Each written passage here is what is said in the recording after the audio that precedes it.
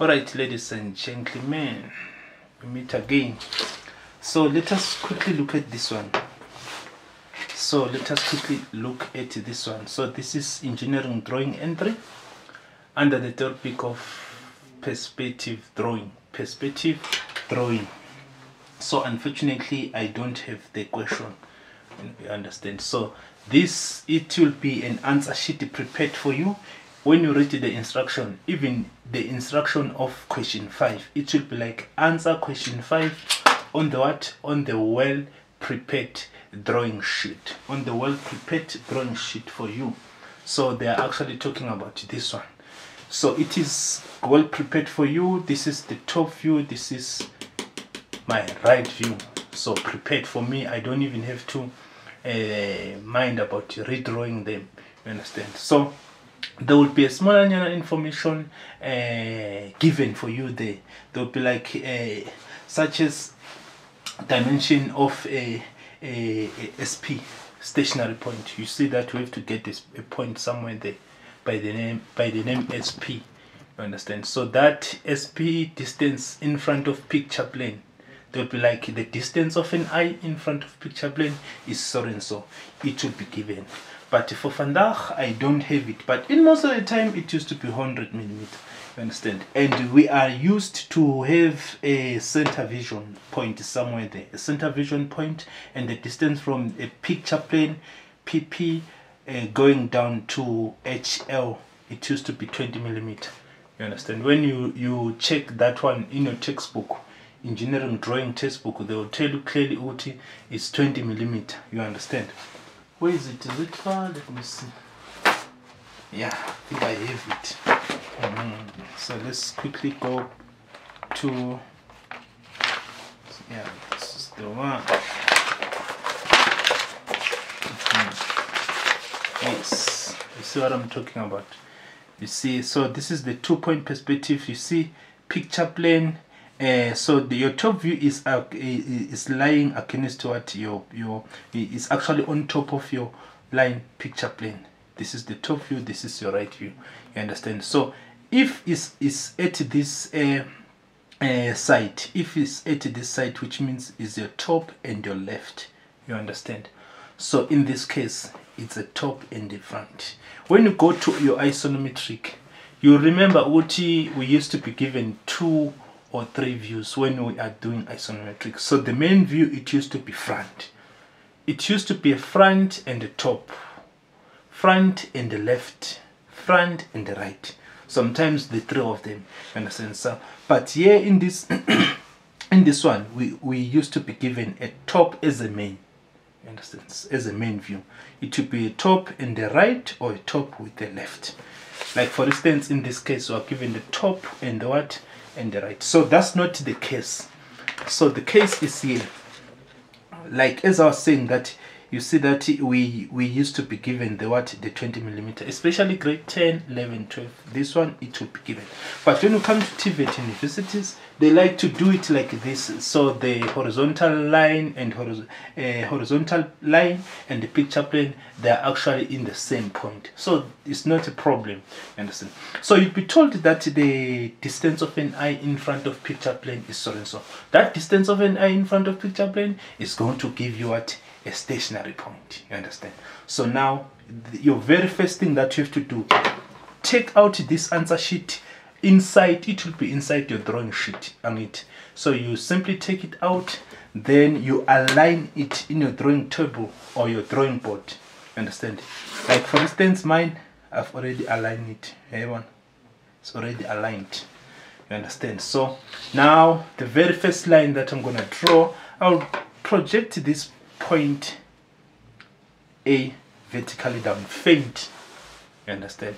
So that A, I would be now saying is right there. This is my first derivative of A. You understand? So now the distance of an eye in front of picture plane, let's say is 100 millimeter, like as they used to give. So I'll take my 30 millimeter ruler and record that 100 millimeter. So there is my 100 millimeter. Everyone. So let me just push it just a little bit. There is my 100 millimeter. So the 100mm is giving me what? Stationary point. So mark it like this. Don't draw a horizontal line. I've seen students confusing that, especially now when they are taking lines, they'll end up taking even this. So this point is what is SP, stand for stationary point. You understand? So now the second step that I can do now, I will take this. Okay, maybe even before, let me explain this. Maybe someone is new here. So the law of a perspective drawing, it say construct all the points, direct them toward to your stationary point. So we are going to take all the points that are necessary, we direct them toward two stationary points. Once they catch once they touch your picture plane, they are supposed to be projected vertically down. Are we together? Let me repeat that. We take all the points right from our top view, we direct them toward two stationary point. Once they touch our picture plane, they become vertically down. You understand?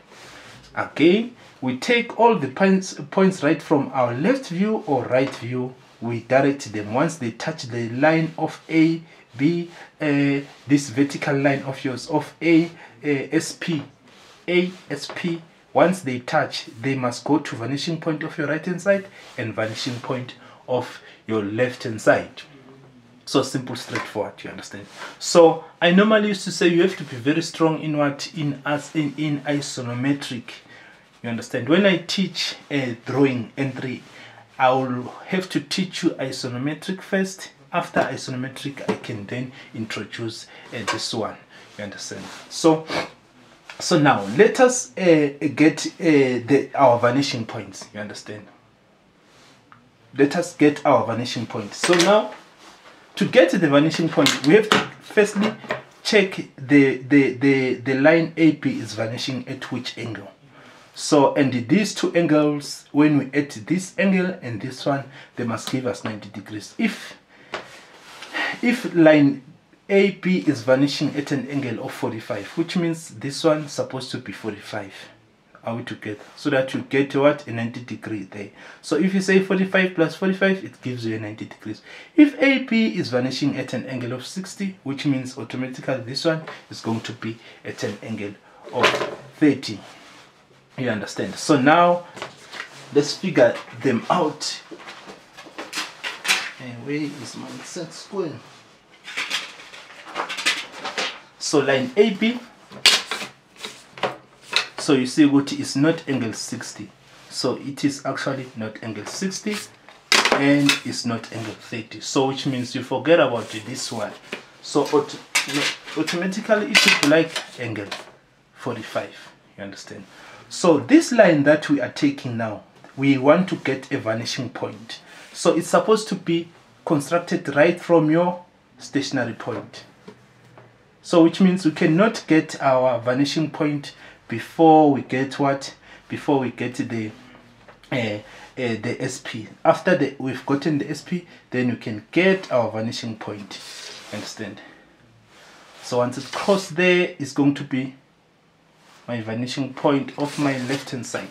So there, that one is vanishing point of my right hand side, not left. Sometimes I confuse left and right. So then this line is parallel to AB. So TikTok guys, sorry, some of your comment I cannot be able to go through them because I'm focusing on the paper other than on the screen, you understand? So sorry for that. So let's continue. So line AB is parallel to this one, you understand? So now automatically this one is going to be the very same angle. Since this one was 45, we set this angle and this one, when we add them, they must give us 90 degrees. 45 plus 45 is giving you 90 degrees.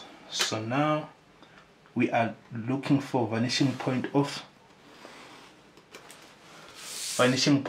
our left hand side. So which means I can extend this one just a little bit. So that point is vanishing point of my left hand side. Please name them like this. You understand? So from there, you throw away this one. You throw away this one. You take your 30mm ruler.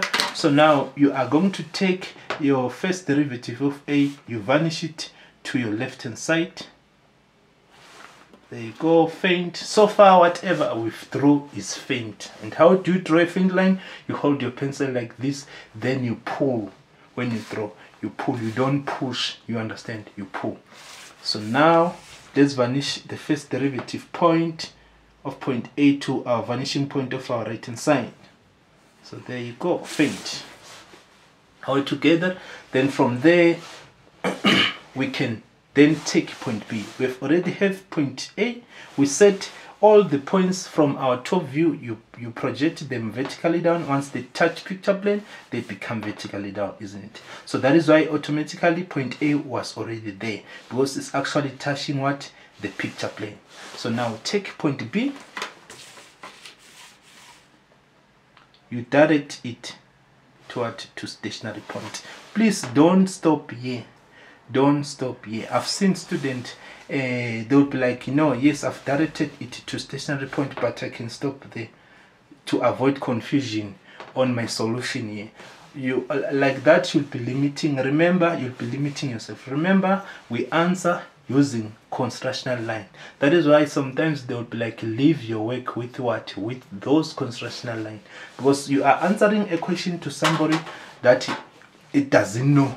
You understand? So they must see, okay, this was drawn stepwisely. You understand? So if we just come with a solution with no constructional line or half done, you understand, they will penalize you. Understand? So now once they touch picture plane, I can go vertically down. Understand? So I normally used to say in mathematics we answer using what? Numbers. You guys were watching mathematics just like now with my fellow colleagues, isn't it? So his lesson is over. Some of you were there live with him, isn't it? So you guys were busy with numbers. Now we are busy with lines. Yeah, you understand?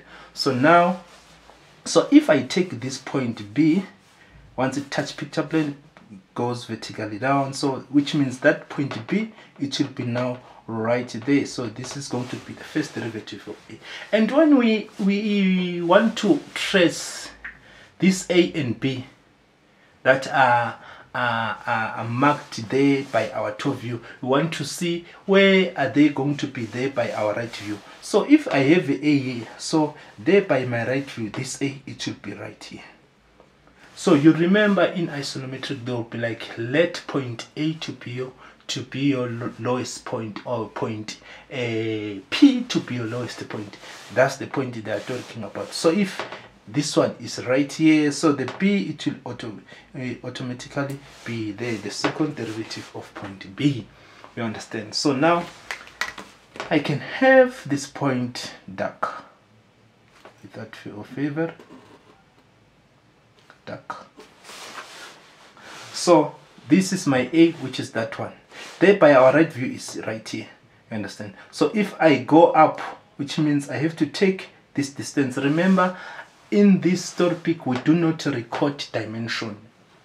They've given us. We don't even have to know what from here till here, how high is it supposed to be, from here till here, how long is it supposed to be. You understand? We don't even have to. We just construct right from the well prepared information for us. You understand? So now I want us to move right from the back, from here till there.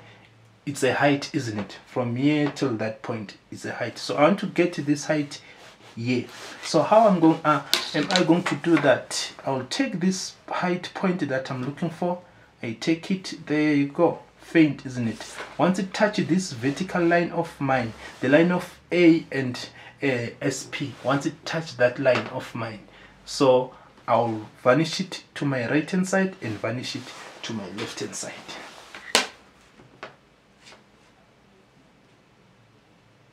So I'm drawing what is sitting, so there it is. So now if I want to move from here till there it goes.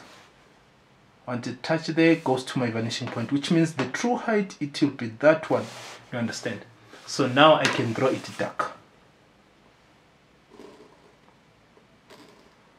I can draw it dark. You understand?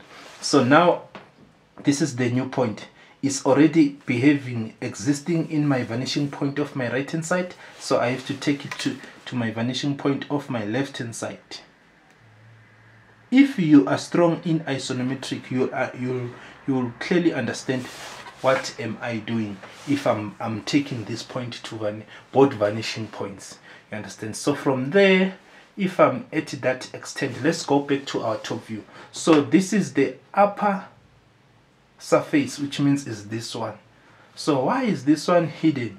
Why is this one from here till there not hidden? It is solid from there till there hidden. Okay, which means this excuse me, this hidden one actually talks about this. Analyze it clearly. Actually talks about this one, because this is the top view. If I will come and view this top view on this direction, I'm going to see something of this nature. You understand? So that is why this one is hidden. Okay, so now, which means without fear or favor, I can have this point, because I want to get to see what is happening here. So I can take this point to my stationary point, isn't it? There you go. Once it touches picture plane, goes vertically down. So there you go. You understand? So now, which means this one I can draw it dark from here till right there. You understand? So I take this one to my vanishing point of my left hand side. Every time you get a point, you have to take it to both vanishing points, even if it's not going to give you anything. You understand? So now let's see what is going to happen now, because I wanted to get I wanted to get to see what is happening on this upper surface, which is that one. But then let's go back to our starting point. Let's get this one from there till there, which means I'll take this point horizontally, which is this one. There you go. Once it touch this line vertical SPA, I take it to my both vanishing points of my left hand side and vanishing point of my right hand side.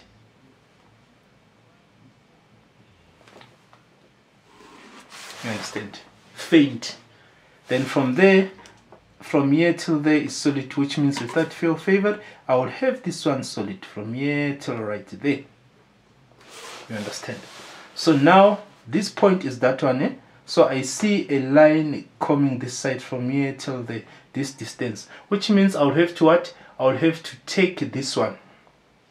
I'll have to go and take this point. This one, because this point in our top view, when we are tracing this point there by our right view, is this one.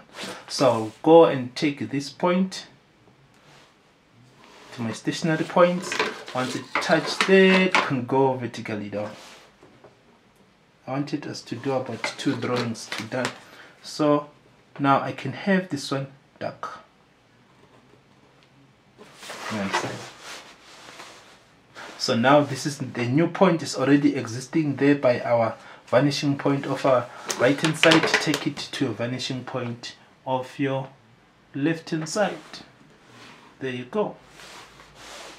Everyone, then after you have gotten that, trace it nicely, clearly and understandable there by your right view. So this point is that one, this one is that one. So I see a vertical upgoing line, isn't it? So I'm looking for that one. So consider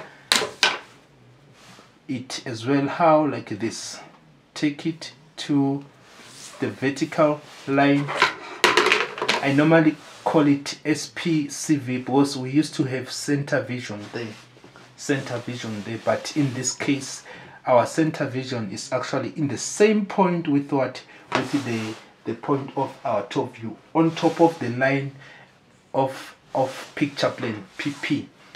Okay, now, so this is the new point. Take it to what? To your vanishing point of your left hand side. There you go.